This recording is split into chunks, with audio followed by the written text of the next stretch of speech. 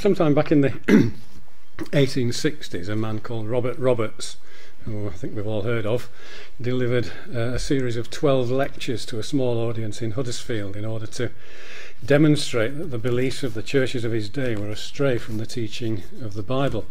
And following those lectures, he received a lot of requests for copies of his talks, and eventually they were compiled with the addition of another 6 lectures into a book. There we go, a book called Christendom Astray. And in that book he looked at a number of commonly held teachings of the churches and compared those teachings with what the Bible actually teaches. And he found, sadly, that many of the beliefs that people generally accept without question as being the truth of Bible teaching are in fact completely foreign to the Bible, so much so that the result of those errors of teaching is to put people's future salvation at serious risk. So what's the purpose of our talk today? Well, we want to look at some of the commonly held beliefs of Christianity today and to see if the same problem of being astray from the Bible still exists. And to do that, we're going to briefly outline something of the history of the Christian church, in the process seeing how a lot of these errors of teaching came in. And we want to look at a small number of those teachings and see what the Bible really teaches about them, and then to think about whether it really matters that our beliefs are the same as Bible teaching. And we'll finish with some thoughts on how to find out for ourselves what the truth really is. And of course the purpose of our talk this afternoon isn't to rubbish other people's beliefs, sincerely held as they may well be. We're not here to rubbish those or to pour scorn on them. All we want to do is to show how over the years it's a sad fact that serious errors have indeed crept in, and they've been become accepted as being the truth. And so I want to show that the only way to see these errors and to distinguish them from truth is to go back to the source, to see what the Bible really does teach. So what is then the source of Christianity?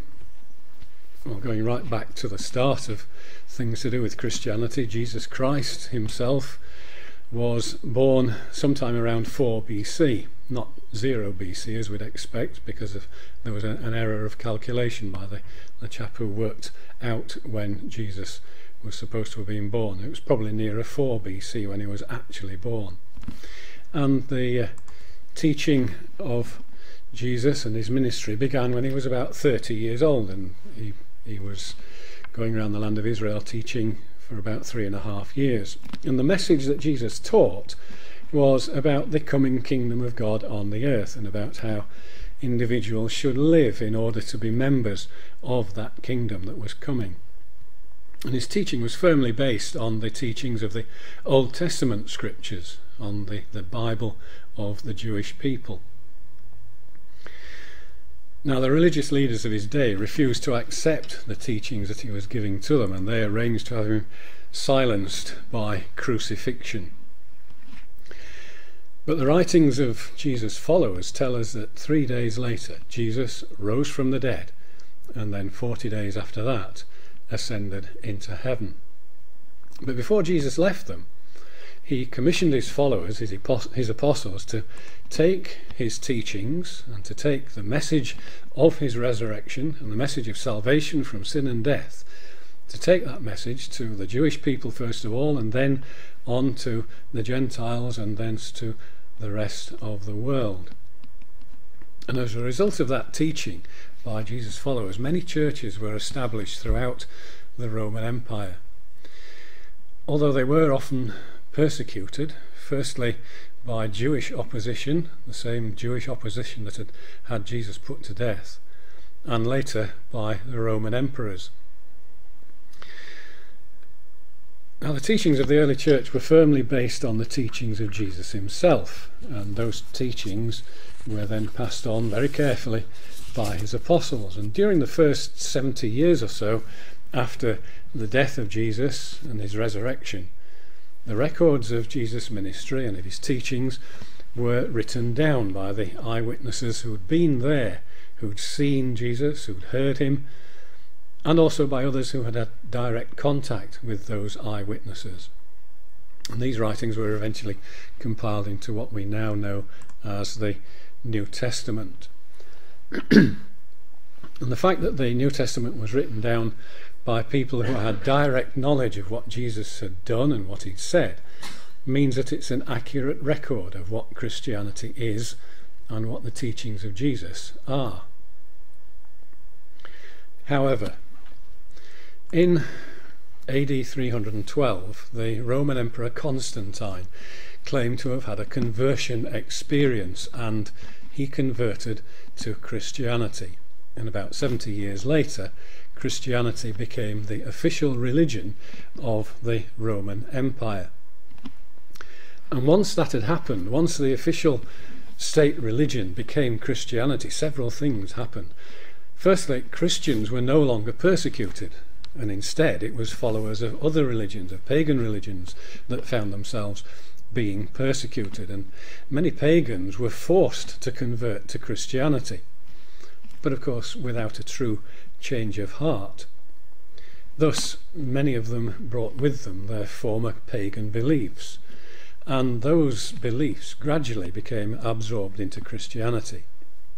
And so things like icons and elaborate architecture and pilgrimages, the veneration of saints, festivals, alternative ideas about life after death and alternative ideas about the nature of God, all these sorts of things gradually became absorbed into Christianity, and all these changed the church as these ideas and practices became absorbed into it.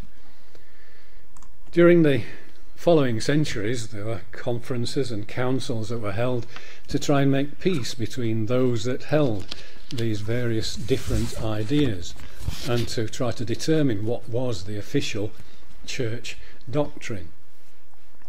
And being now a state religion, with all the attendant power and influence in the world that it had, the Roman Church became corrupt, and it moved away from the original teachings of Christ and his apostles, embracing instead so many of these external ideas that came from the pagan religions, which is just what the Apostle Paul said in our reading that we read together in 2 Timothy chapter 4 and verses 3 and 4, where he said, "The time will come when they will not endure sound doctrine, but after their own lusts shall they heap to themselves teachers having itching ears, and they shall turn away their ears from the truth, and shall be turned unto fables." Now all of this over time eventually led to the Reformation, which occurred in the 16th century. In 1517, a German monk called Martin Luther made a stand against the established church and against its corruptions, and thus he started the Reformation. And principally the idea of the Reformation was that the teaching of the Bible was the supreme authority and not church tradition. And while that was an excellent foundation for Reformation, unfortunately, once again over the intervening centuries, that important principle has again been glossed over and lost, so that today many churches still have little regard for the Bible as the supreme authority, and its teachings, the teachings of the Bible, have once again been manipulated to suit the beliefs of different groups. And the result is that today, as has been the case for a long time, Christendom as a whole preaches a number of ideas that are wholly foreign to the teaching of the Bible, ideas that are a long way from the simple gospel message taught by Jesus Christ, whose teachings they profess to follow. So what are the teachings that people generally accept as being Christian beliefs, but that are in reality different from the teaching of the Bible, different from what Jesus Christ himself taught? Well, we could make quite a list, but not all the ideas that are held by the different denominations in Christianity are held by all of them. different denominations have different versions of what they claim Christianity is and what the teaching should be. That's why there are so many different churches calling themselves Christian. And over the years there have been a great number of what we might call mini reformations, where groups of people have found themselves disagreeing over what they believe, and that's caused splits and divisions as groups have broken away to form their own denominations, formed by people who adhere to a particular viewpoint. And it's all very sad, isn't it? But it's really inevitable once people start to apply external thinking instead of simply sticking to what the Bible says. So what we're going to do is to build up a quick list of some of the ideas that are held in mainstream Christianity. I suppose a big one is the idea of the Trinity, the idea that God is actually made up of three persons yet is still only one person. An idea that most churches will admit is incomprehensible, but that nonetheless must be believed. The idea of God the Father, God the Son, and God the Holy Ghost, or God the Holy Spirit. But when we look at the Bible, we find that what the Bible really teaches is much simpler. It teaches us that God is one, that he is the Father, and that Jesus Christ is his Son. The Holy Spirit is simply God's power. And the idea of the Trinity just doesn't appear anywhere at all in the Bible. And I suppose connected with the idea of the Trinity is the idea of Mary being the mother of God, which I suppose is a natural extension of the idea that Jesus is actually the second person of God himself. But the Bible never suggests that idea anywhere and simply presents Mary as the mortal mother of Jesus. Another idea that's commonly held is that all mankind has an immortal soul that goes to heaven at one's death. That's very commonly believed and taught. But what the Bible teaches is that man is mortal, that we die as a punishment for our sins, and that death is the total end of our lives. The only future hope that we have is what the Bible teaches, that people who have tried to obey God in their lives will be resurrected at the return of Jesus to the earth and be granted immortality then, if they are judged to have been faithful. According to most church teaching, the reward for those who have lived a good life will be to live a life forever in heaven. But the Bible is quite clear that the reward is actually to be raised from the dead, to then live forever in God's kingdom here on the earth. And by contrast, although it's less commonly talked about these days, the punishment for the wicked is usually taught to be everlasting torture in hell, wherever that's supposed to be. Whereas the Bible says that the wicked will simply die and cease to exist forever, with no hope of any future life. Connected with that is the idea of the source of wrong and evil in the world, which is often attributed to the devil or to Satan, usually identified as a fallen angel, a wicked opposer of God. Whereas the Bible is very clear in stating that sin, wrongdoing and wrong thinking, and all opposition from God to God comes from human sin, human wrong thinking, human self-centeredness. Because people so often want to do what we think is best, don't we, instead of obeying the principles of life that have been laid down by God in the Bible. Baptism is a practice that is sometimes encouraged in some churches, but more often than not it's regarded as something that's optional, not essential at all. Christening is very often put forward as a more valid and perhaps easier alternative, and most people don't even know the difference between the two. But the Bible is quite clear that only true baptism is acceptable to God. Full immersion in water, the Bible tells us, is essential. Some churches make a big thing out of the idea that we can possess the Holy Spirit today. thus giving us miraculous abilities and special spiritual insight, faith healing and things like that. But the Bible shows us that possession of the Holy Spirit died out with the apostles at the end of the 1st century, because it was no longer needed to show us the way to Christ, since the Bible by that time had been completed, and it's the Bible that now gives us all the spiritual insight that we need. The idea of saints is big in some churches. Saints being defined as good, holy Christians who have in particular done some miraculous deed during their lives. That's how they're described in that context anyway, as the churches seem to see them. But the Bible uses the word saints in a completely different way. It's used to describe all true Christians, all who are faithfully trying to do God's will during their lives are described as saints in the Bible.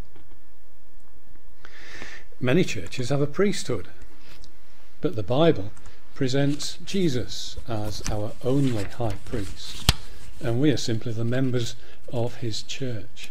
There never was a priesthood in the 1st century church. This was something that only became established as Christianity became adopted as a state religion, and the authority of the state was brought to bear.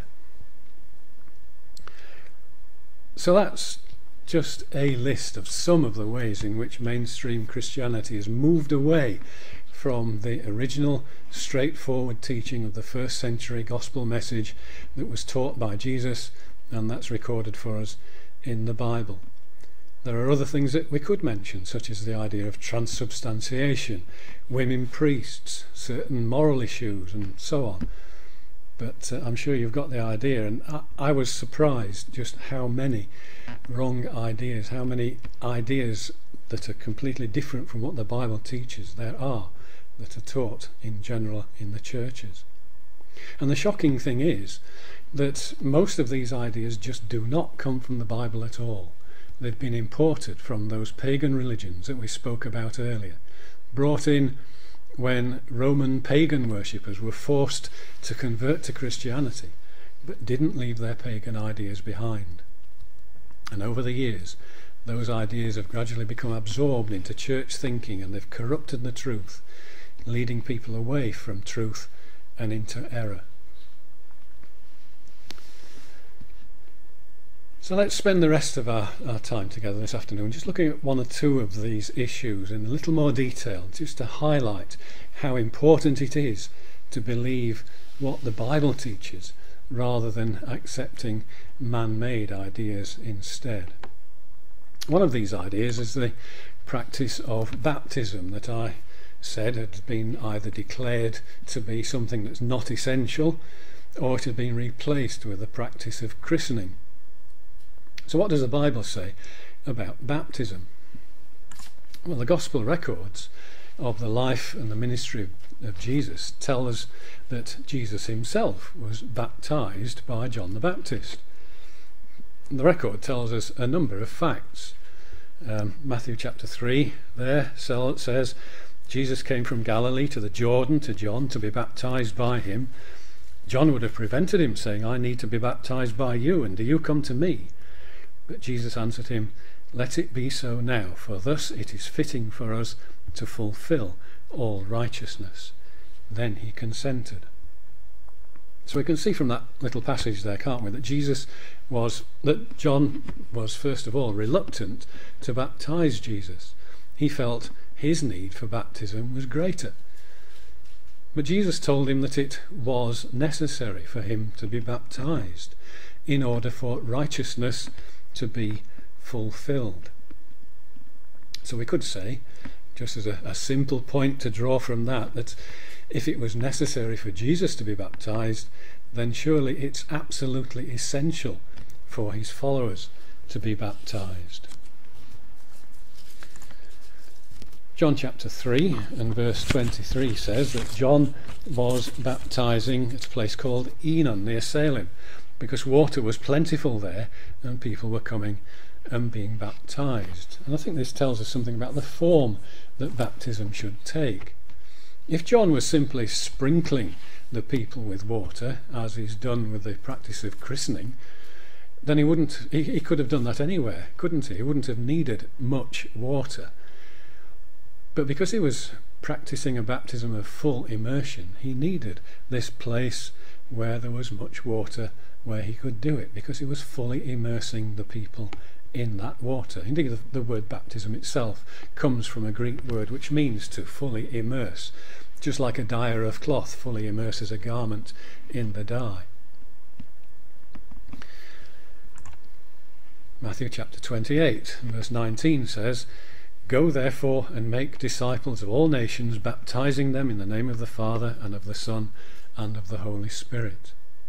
And this is Jesus as he's about to leave his disciples and ascend into heaven, and he's giving them that commission to teach and baptize, showing that just as baptism was essential for him, so it is for any who wish to follow him. And also in Mark chapter 16, he said to them, "Go into all the world and proclaim the gospel to the whole creation. Whoever believes and is baptized will be saved, but whoever does not believe will be condemned." So he's making it quite clear, isn't he, that both belief and baptism are essential in order to be saved. Without these, there can be no salvation. And the New Testament goes on to show that the followers of Jesus did as Jesus commanded. They taught and they baptized those who came to believe. And all the examples where we are told about people being baptized show that they were all fully immersed in water after they'd come to believe. So it's easy to see then, isn't it, that the alternative views of infant sprinkling, or the view that baptism isn't essential, views that are commonly held in many parts of Christendom today, those ideas are a long way astray from the truth of what the Bible and what Jesus himself teaches. The other idea that we're going to look at, that's put forward by Christendom, is the idea of the Trinity. This is an idea that needs a whole evening really to consider it properly, but I'll just try to summarise some of the issues, and we'll see that it's another area where mainstream church teaching is astray from Bible truth. And I suppose the first point to note, a very simple point really, is that the word Trinity never occurs even once in the Bible. I think that's just quite a telling fact on its own, isn't it? Secondly, the Old Testament consistently speaks about God as being one, the only God, and that there is no other. For example, Deuteronomy chapter 4 verse 1 that says, chapter 6 verse 4, that says, "Hear, O Israel, the Lord our God, the Lord is one." And Isaiah chapter 46 verse 9 says, "I am God and there is no other. I am God and there is none like me." And there are plenty of other passages presenting the same message, that God is one, that he is the only God. And these passages never mention any idea of being three in one, and certainly never use the word Trinity. In the New Testament, Jesus himself reinforces the same ideas. In Mark chapter 12, he says, somebody asked him, which commandment is the most important of all? And Jesus answered, the most important is, "Hear, O Israel, the Lord our God, the Lord is one." And he's quoting that Deuteronomy passage that we looked at a moment ago. And that shows, doesn't it, that Jesus upheld the Old Testament idea of God being one, alone. But in addition to that, Jesus puts himself in an inferior position to God. John chapter 5, he says, "I can do nothing on my own. As I hear, I judge, and my judgment is just, because I seek not my own will, but the will of him who sent me." And similarly in chapter 14, he says, "The Father is greater than I."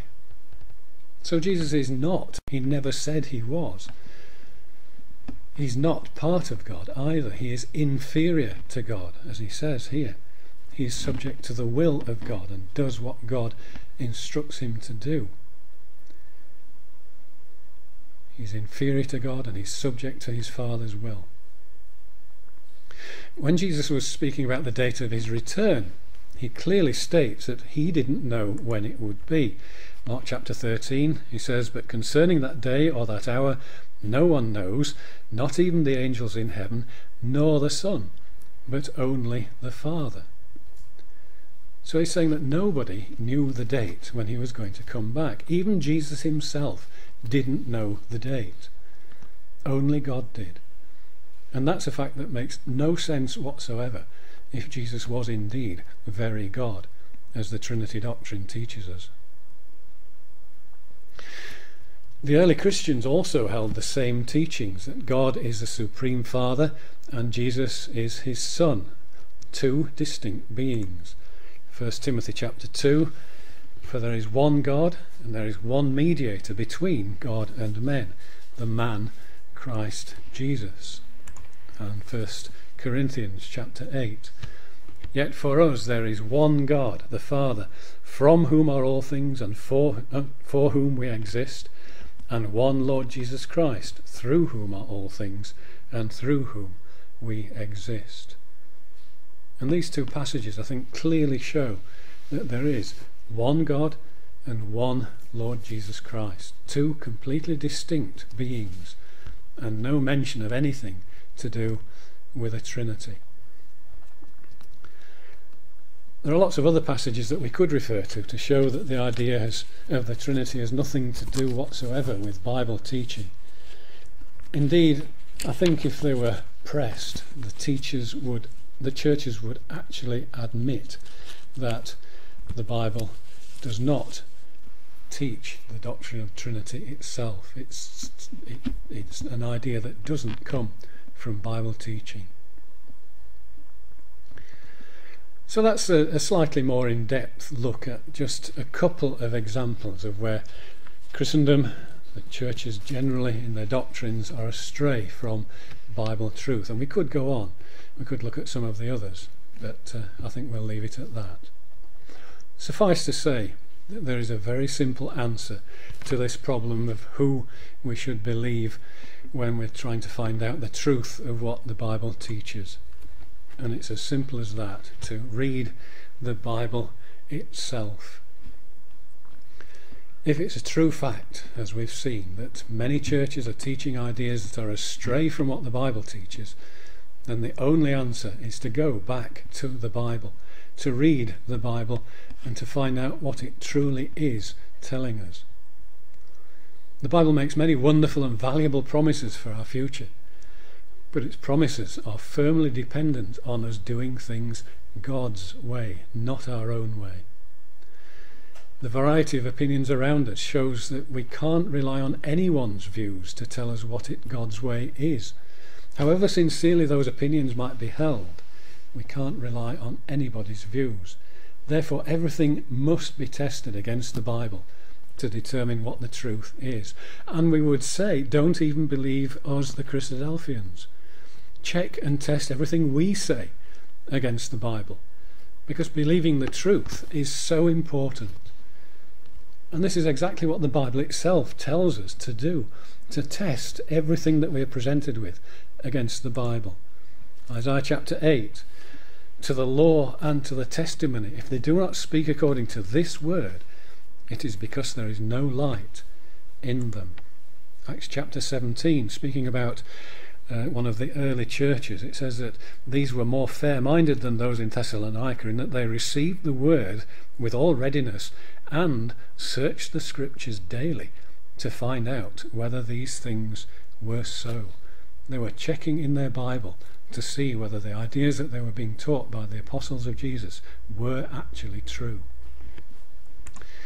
And 1 John chapter 4, "Beloved," he says, "do not believe every spirit, but test the spirits, whether they are of God, because many false prophets have gone out into the world." I think that speaks for itself, doesn't it?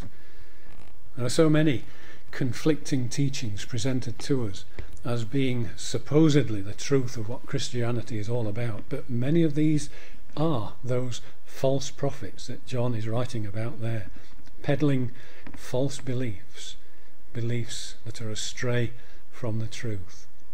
And so we would urge anyone, wouldn't we? Anyone who wants to learn the truth to read their Bible for themselves, to come to understand what it teaches, and then come to God in the way that God asks of us, because there really is no other way to be saved.